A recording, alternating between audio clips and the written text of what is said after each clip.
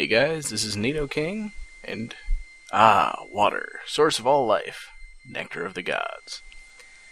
That's right, I'm playing King's Quest V in French because this is the floppy version that I have. Good old collection. I love this part too. They even translated the open sesame into French. I don't know why, but for some reason I always figured an important phrase like that would be left in English. Anyway, skip ahead to the bees here. You can walk around the nest, or hive or whatever. You can pick up the stick, but if you try and take any honey,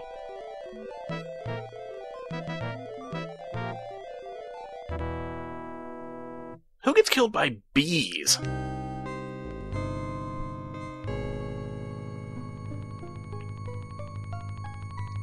Yeah, it just says, don't annoy the bees too much. And here we are in the witch's forest, dropping our third gem on the ground without spreading honey. So the gnome comes along, shoot, I missed! And then he runs away. So we're trapped in the forest without a way out. And predictably the player is probably just going to wander around, figuring that there was absolutely no point to that whole gnome and jewel sequence. I figured at the very least I'd show you the complete layout of the forest in case any of you guys got disoriented during the actual playthrough. Plus, I was looking for a spot where the spider would drop down and kill you. I think it's supposed to be in this screen, but I never found it. So instead, I'll show you the other death that results if you get trapped in this forest and don't have a way to get out of it. Now, it'll happen in this screen if you walk past those toothy plants over on the right side.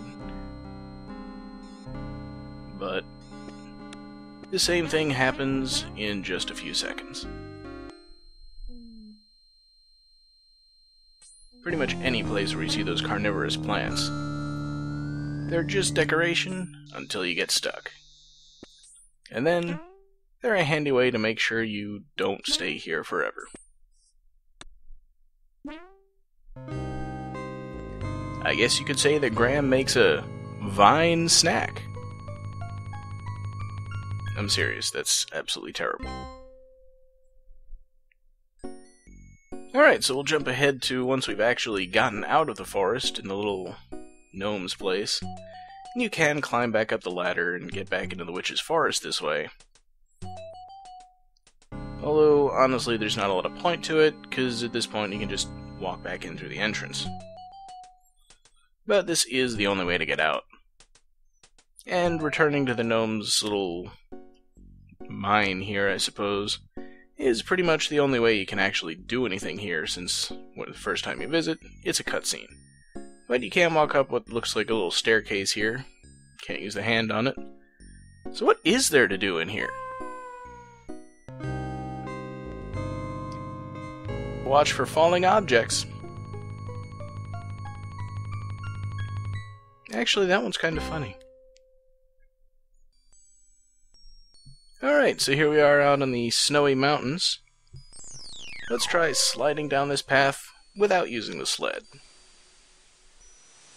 think it's funnier this way, but he takes a couple tries to actually find his way to the end of the path. And then right at the end, he falls off, and then the path collapses. That last step was a mistake. But I mean, he falls first, and then it breaks. It's kinda like insult to injury. Kinda. So let's go ahead and do this the recommended way with a sled. This is my favorite music in the game, and yet in this version, I hate it.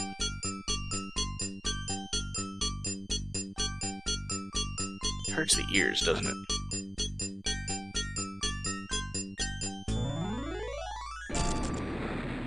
Oh. Shoot, my sled is broken. Oh well, I'm pretty sure we can just patch it up with, I don't know, a cloak. And now we have Graham in a boat.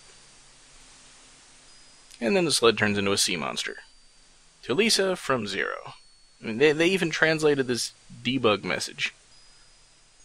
And once we clear it, then the serpent just pushes him off. I have to imagine that was kind of like a big middle finger from the programmers to the QA guys.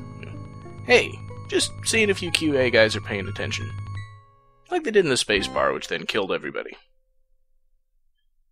I gotta LP that game sometime.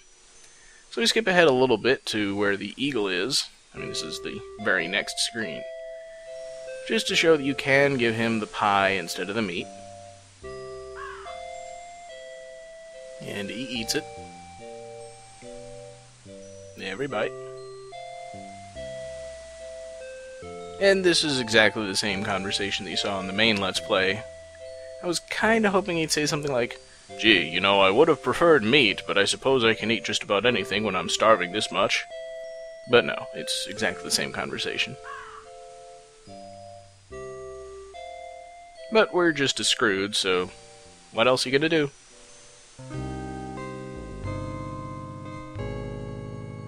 I love the little "aye" in the text box.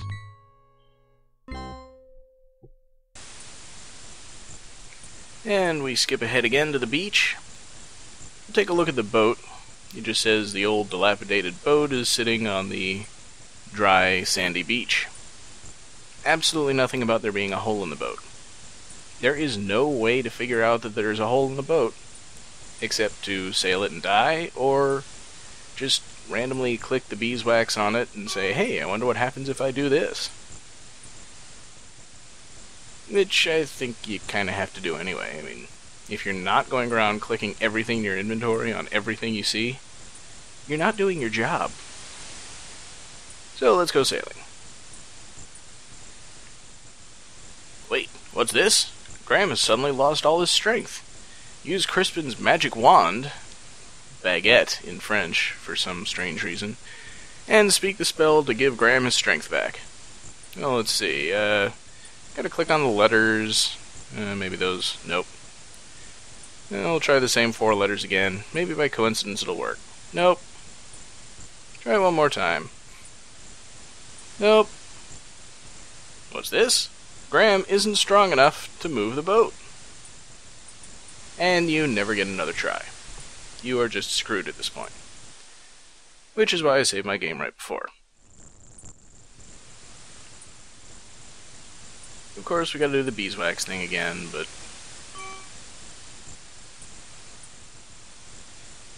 yeah, it's not such a big deal. He's going to become quite a boatsman by the time this is all done. So let's do this the right way. Actually, pull out the manual, look at the symbols. The little Anki thing is a D, and then the cross over there, I believe it's an O. The big rectangle thing is an E. And the arrow with the 2 hash marks across it is B. So the magic word is Doeb. So just remember that. If you ever need some strength, Doeb. You tell Cedric to jump in the boat. More like flying, I think. But Cedric isn't very talkative on the seas. And talking to yourself again, Graham? I kind of like that line, too. Nothing much to do here, so we'll skip ahead again. Here's a familiar place, good old Harpy Island. Of course, the point of my having recorded this scene is a little bit less significant when it's all in French and nobody can understand it. But I figured I'd show off exactly what those harpies say if you just let them talk and don't try to escape from them. Granted, if you just try to run away, then they'll eat you right away without finishing their conversation. Escaping from them, obviously, you've seen what happens when you do that. Otherwise, where'd you find that man, Minata? We found him on the beach. Doesn't he look tasty? Mmm! And so on and so forth. I don't know, he's not my type. What do you think, Krulina? I can't believe I'm doing an LP where I'm reading off the screen. I think he's too old and tough. I want something young and tender. Oh, don't be so picky. I'm tired of fish. It's been months since we had a man to eat. That's not true. I saw you steal a man about a week ago. Oh, he doesn't count. He was already mostly eaten when I found him. Ah, well, this one at least is fresh. Well, girls, I'm ready to eat. How about you? Oh, you're always ready to eat. That's why you're so fat. That's not true. It is true. I mean, if you haven't figured out by now how to escape from them, you're just a dumbass, really. Oh, quit arguing, girls. Let's eat.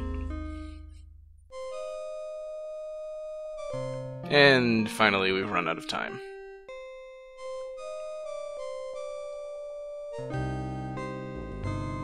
I hate to have to say this, but Graham is dead. The game over message no one should ever have to see. So let's pretend we actually did get away from them successfully. And we'll move on. We'll leave the screen. Thank you. Hey, what's that? Oh, poor Cedric. He's all injured and killed and lying on the ground. See ya, Cedric. Or not. I was pretty sure that if I returned to that island, the harpies would come and kill me. But they didn't, so I just cut out all the sailing, which, as you can see, this isn't running at quite the speed I might like.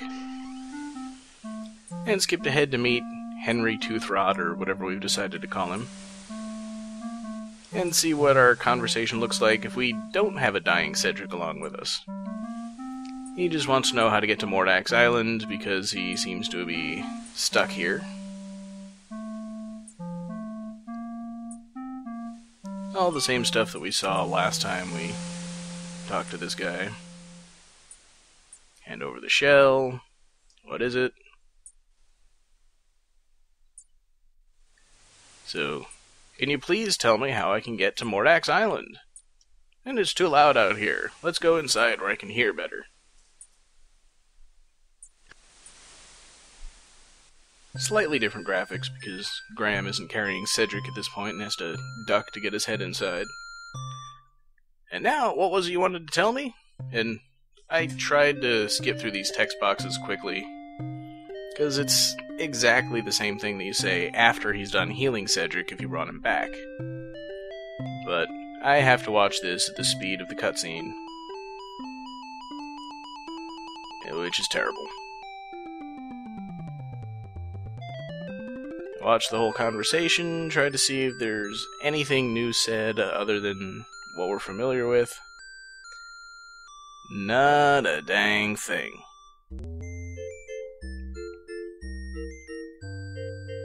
So finally, when he says, let's go outside and I'll find you someone to take you directly to the island, then I just decided to skip ahead. Probably about the worst spot, because I didn't realize how far ahead it would skip. And Cedric would have had a couple lines as we were approaching the island. Check this out. Graham doesn't say anything about the stinky old fish when he picks it up. Possibly because he doesn't have anyone to speak to. Possibly because anything that he says at this point is pointless because we're completely screwed and can't complete the game. Otherwise, this is all pretty familiar stuff at this point. Take care of these things like Bastion from the Neverending Story didn't. Oh, I'll just run really fast and maybe they won't hit me.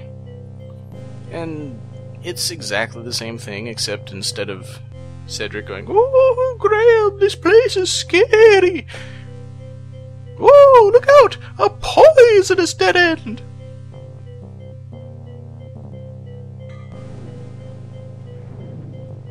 "Oh, Graham, I wouldn't go down there. It's dark and scary." And this is where Graham would be telling Cedric to stay behind, keep a lookout. And that's really all that's different.